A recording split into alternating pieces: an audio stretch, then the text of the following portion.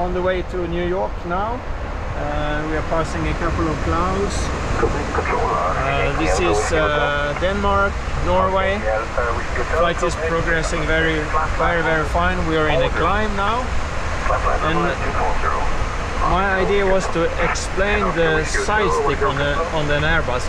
No yoke here or bicycle steering handle.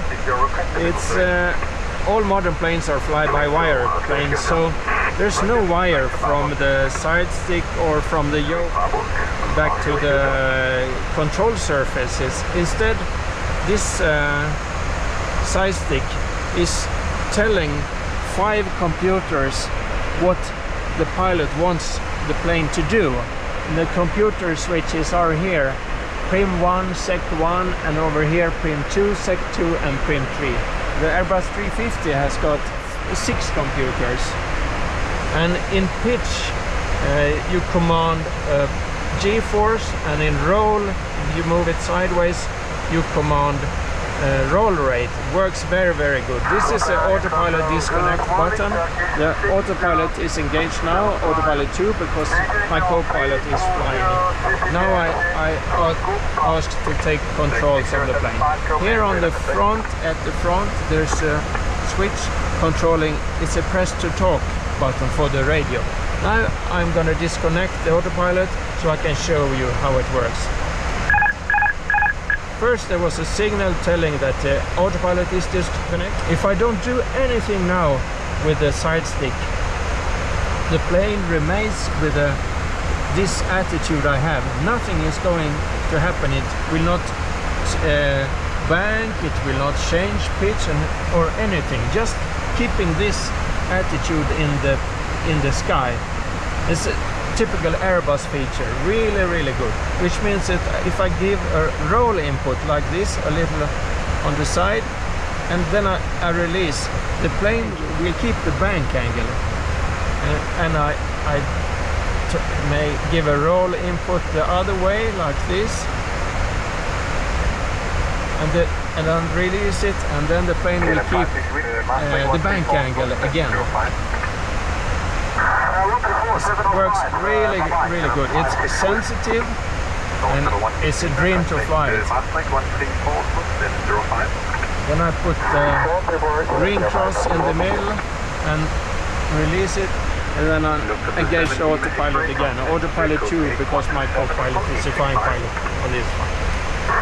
It's kind of crazy to have I think it's kind of crazy to have a yoke in the way here.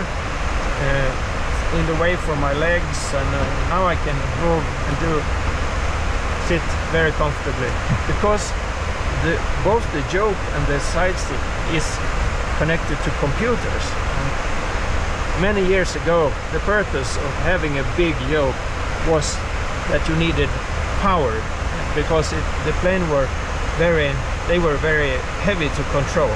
But nowadays, when you give signals to computers, it could just as well be a Sidestick.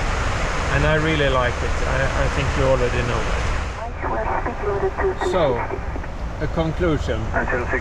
With a Sidestick, you tell the computers what you want the plane to do, and then the computers flies the plane for you.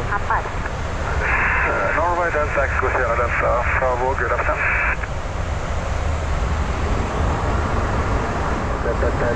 Bravo, call. Affirmative, Delta, Delta, Bravo, opening via flight plan from Club Vigra, airborne time 45. Yeah, just say again. Sidestick is nice.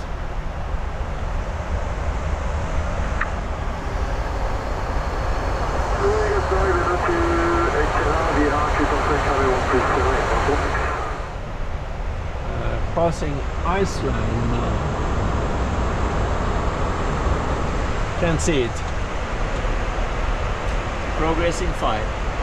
I sometimes get the question if it's difficult to fly with the left hand or right hand.